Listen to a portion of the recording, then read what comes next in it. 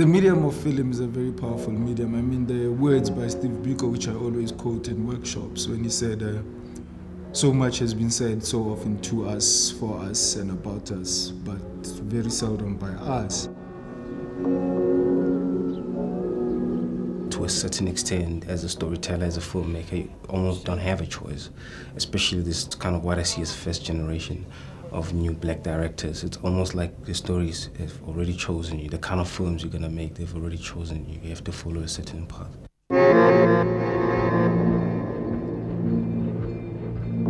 Just like me, they had already been used to 16mm projectionists coming to the schools, showing them westerns, showing them Chinese martial arts films, as well as a lot of Hollywood material, the Chuck Norrises and so and so.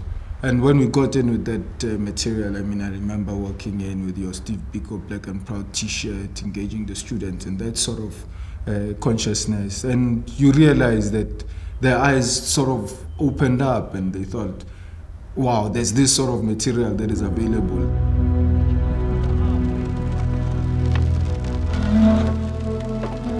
The challenge, therefore, is to provide more of these stories, is to reach a level of critical mass where we don't have one feature film per year or 2 good television docus produced per year or 3. There must be a critical mass of volume that allows ongoing exposure. They've come up with a whole new way of offering people opportunity to see cinema. It's not about just people coming to the space to watch, but it's also about a distributor going out there and saying, we're going to put up a film for you, you can watch it, interact with the filmmaker. For me, that's like incredible. It's completely radical way. And I also, those were some of the things that I started thinking of when I was making films, saying, who's going to see my film? Which is like a kind of a very frustrating question for a filmmaker to ask. You know, Portrait, before Fruit took it up, was seen more by people outside this country, and which was kind of always been a sad thing for me, that, you know, I made this film for this country, but it has never been seen in this country. And then, since Fruit has come on board, they really kind of took upon themselves to make it, you know, to take it out there for people to see it. With film only as good as the number of people who see it. The end goal characterized by critical mass. Getting films out there for people to see defines what many independent African and South African filmmakers recognize that FRU does best. Adopting a total approach to distribution, centered on a strategy of new audience development, targeting communities historically ignored by mainstream distributors, the FRU operation is made up of some 7 program initiatives, the most celebrated of these being the Mobile Video Van Education Project, targeting marginalized rural audiences.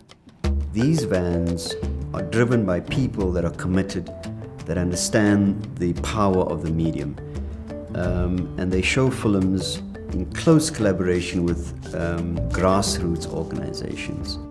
Through the Mobile Van Project, we reach approximately 60 to 70,000 people a year, and hopefully we will want to expand this project to have a van in each province in the next 3 years.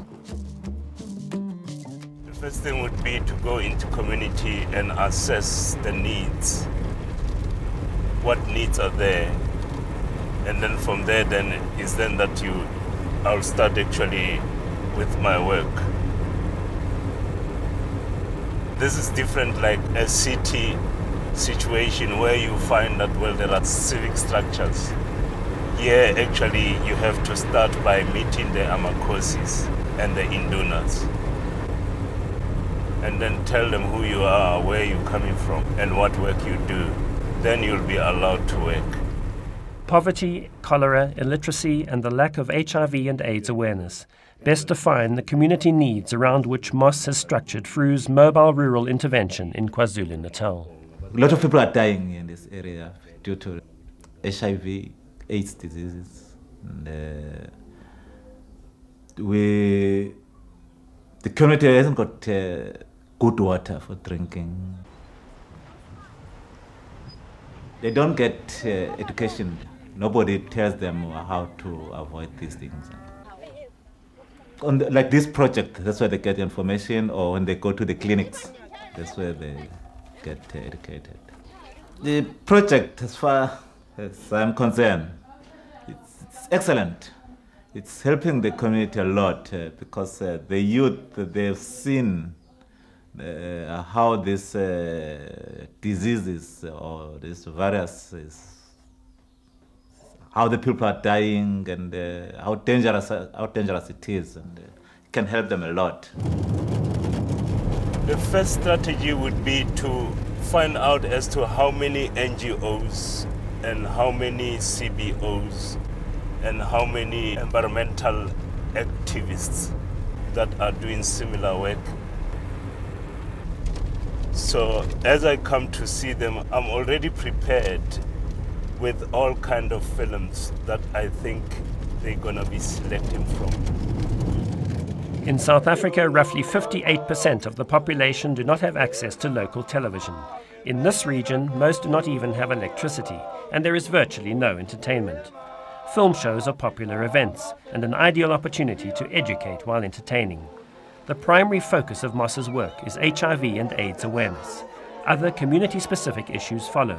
For this region, characterized by indigenous forests, screenings focusing on conservation and degradation of the environment. We have a lot of forest in this area.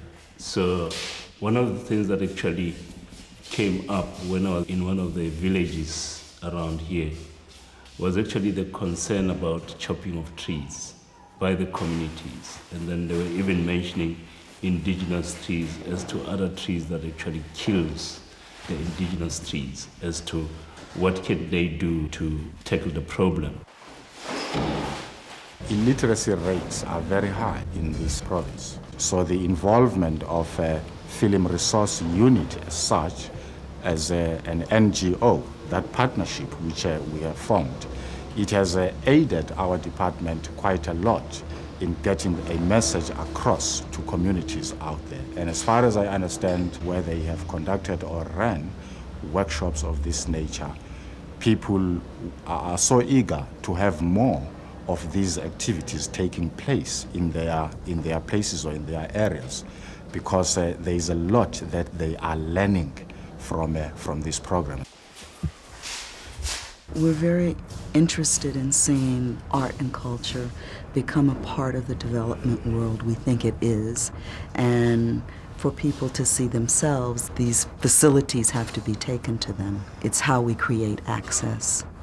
And so we think it's important for FRU to be able to run mobile video units that show people films about Senegal from filmmakers in Mozambique, from filmmakers here in South Africa, and that people in rural areas have as much access as people in urban areas, because this, again, we want people, all people, to be able to know about themselves and see about themselves and to experience that imaginary of film. And at the end of the day, to those who listen, they will learn a lot. A lot that is going to help them in their studies, and a lot that is going to improve their lives even after their schooling in the school.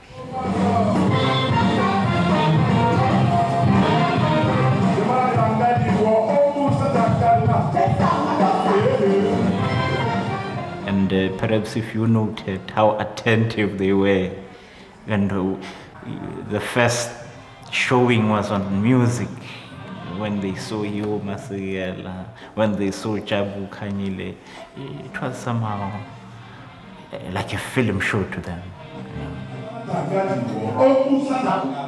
Something like this on a big screen, something lively, something that they can relate to. It's something like the world brought back to the class.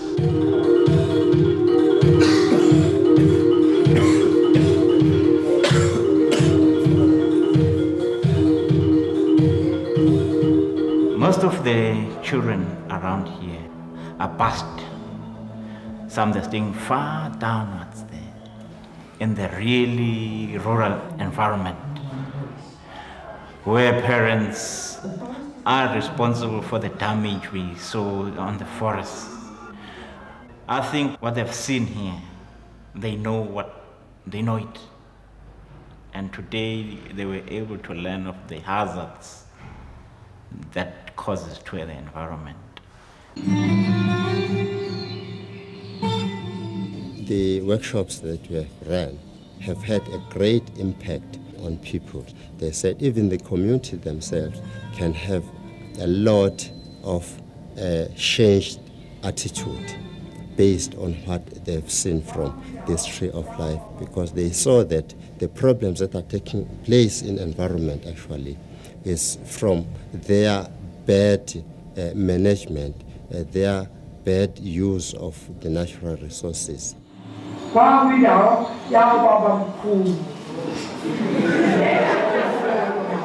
I like to watch films, especially when I learn, because it's easy to learn something that you see than to learn something that you are told about. It's easy to forget that thing, but it's not easy to forget something that you learn by seeing it. Yes. We reach between 10 and 12 million people every year. The programs we have in place are in line with national priorities and objectives. Programs that deal with issues that have been identified by government as important. Through the establishment of 14 community-based video resource centers, in excess of 600 progressive documentary, educational and feature film titles are further made accessible by FRU to new audiences countrywide. Providing screening facilities and training for community-based video operators, these resource centers will be installed in the 50 community-based multi-purpose centers planned by government for completion countrywide by the end of this year. To promote consciousness around film education, FRU has partnered with the MTN Art Institute, who run visual literacy workshops, drawing on their corporate art collection and structured film and video appreciation programs designed in collaboration with FRU.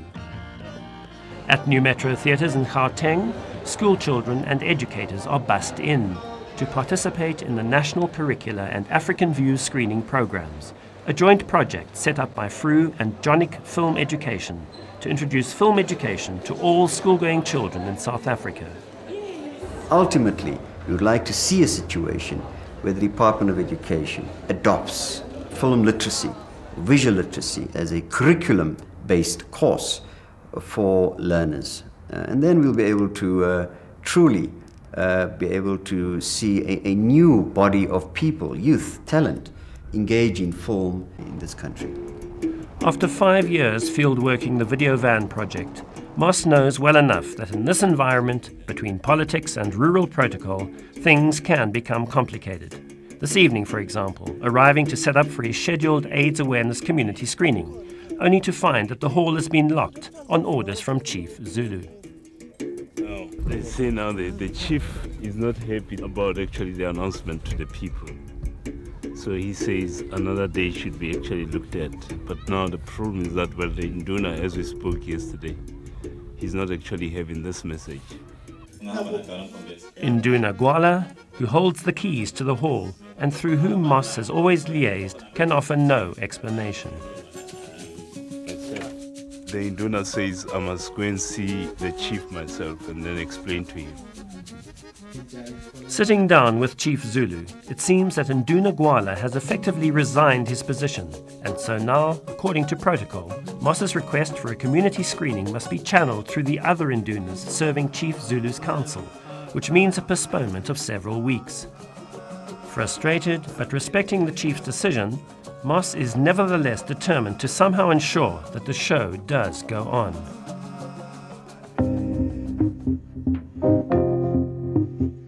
The kind of work that I'm doing with Yuzu Yuzu, Portrait of a Young Man Drowning, I think for me is kind of almost a reaction to the kind of film or television that I grew up watching. It was, to a certain extent, those programs or dramas were not portraying the worlds that I was familiar with. And in my environment, people were grasping with things that were much deeper, much harsher realities of life. And I guess to a certain extent, when I had an opportunity to do Yizo Yizo, those were some of the things that I thought we should, we have to introduce. It has to feel real, especially to the audiences that we're targeting, which is young people.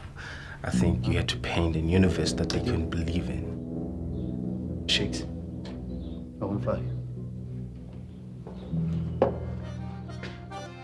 We are inviting everybody here in Phosphorus to come there at J. Tumane Hall, Extension 14, for a free movie on a big screen, and the movie deals with HIV and AIDS, and the movie is called Yellow Card. New audience development through Township Exhibition plays an important role in cultivating South African audiences and the appreciation of African and South African film material, thereby growing an audience market for independent South African filmmakers in communities historically ignored by mainstream cinema organizations and who today still have no local access to commercial cinemas. This Frue Township screening was set up in conjunction with Movement 76, a Johannesburg inner-city community-based arts and culture youth movement with aspirant young filmmakers in its ranks. The whole issue of developing an audience for the appreciation, as far as we're concerned, is geared twofold. I think it's got the commercial imperative, whereby the more people actually appreciate the kind of product that's there, clearly the more they will consume it, which will in turn open up a lot of avenues for the filmmaker to be actually able to show his job. And then I think what we've decided as a strategy, or as a means really, to get this development of audiences is through exhibitions. We need to actually create means, we need to create facilities, we need to create avenues to actually exhibit the particular material. Hey, today's your lucky day, man. Why? You don't want to. Our whole mission with film is we realize, because we've got filmmakers within the movement, we realize what challenges are facing us as young filmmakers, because we eventually going to be making African films, and there's that myth that there's no audience for African films because people are so used to the material that they get from the West. So we see it as a challenge to ourselves to start like that whole audience development, and not just engaging with people on a dizzy note, engaging with people in the way that you create an audiovisual literate audience, people that can be able to critique the work, to challenge you as a filmmaker. If your community knows enough about what you're doing to be able to challenge you, you also have the space to grow as a creator. Because one day I would also like my films to be watched, so I think I see this as an initiative that I should take to create that audience, so that when my program or my project is out, I would know how to get it to the people. Well, I think it is scary for most donors, and especially the idea of film, which is very costly to produce and to make. Maybe we're taking a little sidestep by supporting distribution, by still saying this is important work and that we want people to support the arts and to support the development of culture.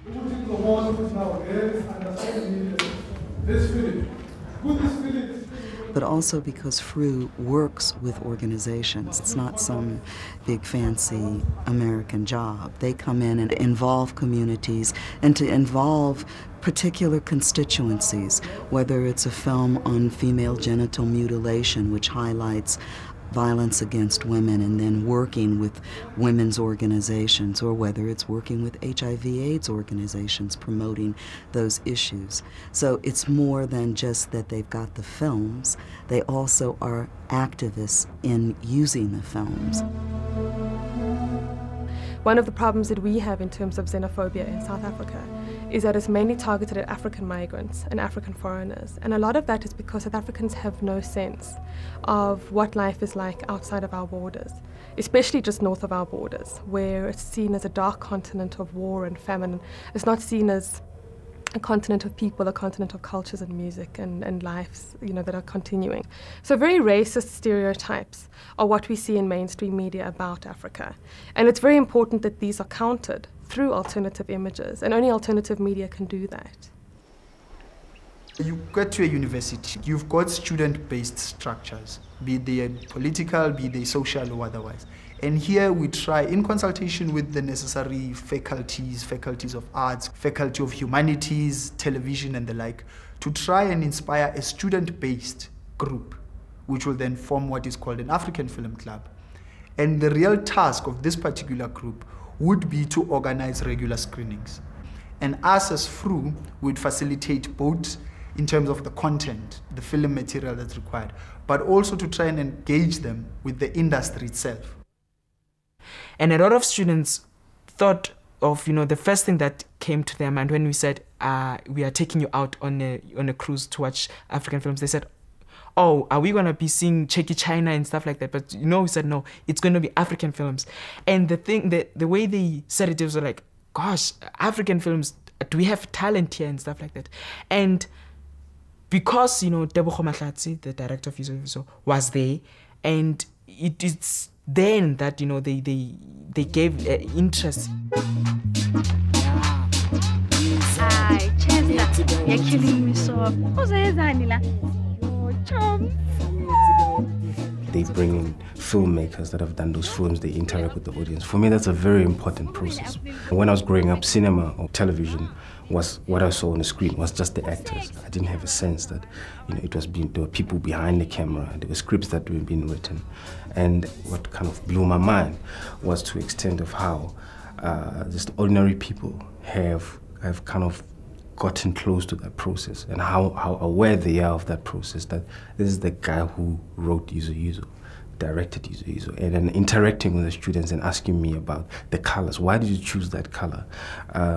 Why did you move why did you cut it that way? That they're so cinematically literate compared to me when I was growing up. Hollywood movies, I would say, are full of fallacies. They are misleading. And African films show how an African has evolved to liberate themselves. Unlike in Hollywood movies where you are saved by America. America brings money. You subject yourself to their demands. If one asks our youth about the rest of the continent, the great names like Osman Sambeni, Kwanzaa, Sheikh Sissoko, Jibril Diop Mambeti will be names that our youth will not be familiar with. And this is part of our mission as FRU to popularize these great icons and griots of our time. These are storytellers from the continent who, in the traditional storytelling history of Africa, have a critical role to play. So our concern is not only to give South Africans access to more South African content, but to give them access to content from Africa, Eastern Europe, from Latin America, so that they have other cultural experiences, a richer experience than they currently get, which is a pretty unhealthy dose of American music, American film, American television. FRU have been in existence for many years, and they have both accumulated very substantial content, very significant networks throughout the country. They know how to take this content effectively to communities. So they're absolutely critical in the strategy. There's 500 films, completed works produced on this continent. Hugely entertaining. Portraying African people in a positive light, drawing out the richness and the goodness of our people and the continent.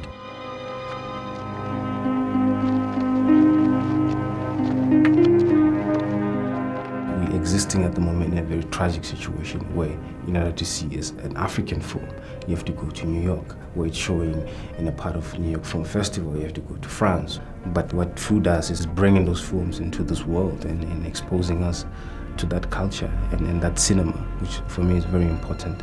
So I guess they're kind of acting as the role that the big distributors were supposed to do, and they're not doing. We were very fortunate in creating an association with FRU during this year. We had the Mambeti retrospective, which consisted of 4 films by the late director. And to our surprise, I think, we found that actually there was a far bigger audience for these films than we expected. And it was a pleasure to see white and black coming to see films by a legendary black filmmaker and actually, enjoying them and appreciating the artistic merit of those films. Due to the success of that little season, which carried on about 2 or 3 weeks, we now hope to actually work more closely together with FRU. And the ultimate aim is actually to create an African screen at the Labia, to use one of our venues and to concentrate on showing films from Africa by Africans. We also have and feel a strong responsibility to broadening the market, because certainly in terms of the future of cinema going in South Africa, if you don't, we will die. I mean, you will remain static, and you cannot keep increasing prices and keep asking the same people to come more frequently than they already do. But certainly if one looks to the future, you must be looking to broaden your market, otherwise you will not have a business.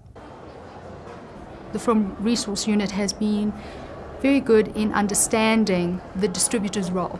Not all local producers, directors and film units understand it really well. And the one thing that we're very grateful for in terms of our association with FRU is that it has allowed us the opportunity to communicate the needs, the requirements, the guidelines of a distributor, and that they've assisted us in communicating that onwards to the filmmakers.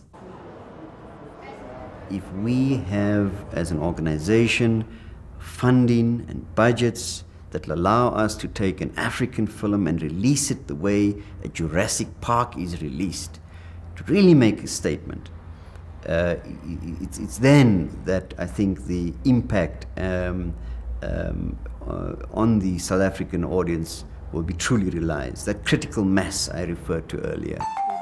FRU's final contribution to that critical mass is job creation, through the training of agents from within communities who will both sell and hire out videos through small business enterprises and continue to engage schools and the adult community in video screenings, long after the mobile video education program has moved on. Moss, meanwhile, quietly triumphs over politics and protocol to ensure that the show indeed does go on. We actually exhausted all the possible avenues that we could think of. We spoke to one chief, and then that chief told us that now it's a short notice, there's no way that anything can go on. I tried to speak to a health coordinator in this area, and then also she could not actually come for help. And then I spoke to councillors, I spoke to almost everyone that I could think of, and then trying to actually resolve the thing. And then eventually, then another thought came to me that, well, what about Shakaland? Is there no way that, well, we can show a film to Shakaland staff? So eventually, the show will go on at Shakaland. The people at FRU, Mike Dearham is incredibly committed to the distribution and access of African film, the staff that supports the people, the guys who are running the mobile units out in Mpumalanga and in KwaZulu-Natal, you know, it takes a lot of commitment. They had one of their units stolen, you know, but that didn't demoralize people. People kept going back out with the one that they did have. So for me, I also think, as well as their administrative skill, is their humanity and their willingness and commitment to what they actually are doing.